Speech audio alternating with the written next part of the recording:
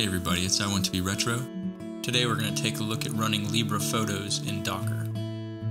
So after getting logged into the server that's going to be running Docker, we need to install a few prerequisites that are required to get Docker up and running.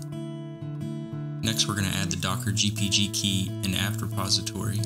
And finally install Docker, Docker Compose, and Containerd. Once the installation completes, we're going to make sure that Docker service is running and add the current user to the Docker group.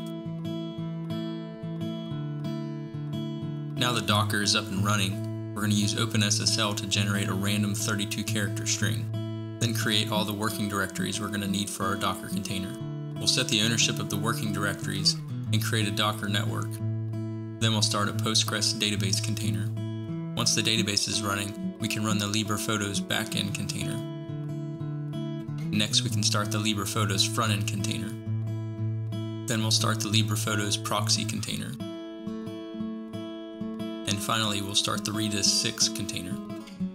With all four of the Docker containers running, open a web browser and navigate to the DNS or IP address of the Docker host, port 8088. Log in with the admin username and password set in the backend docker run command. Welcome to LibrePhotos running as a Docker container.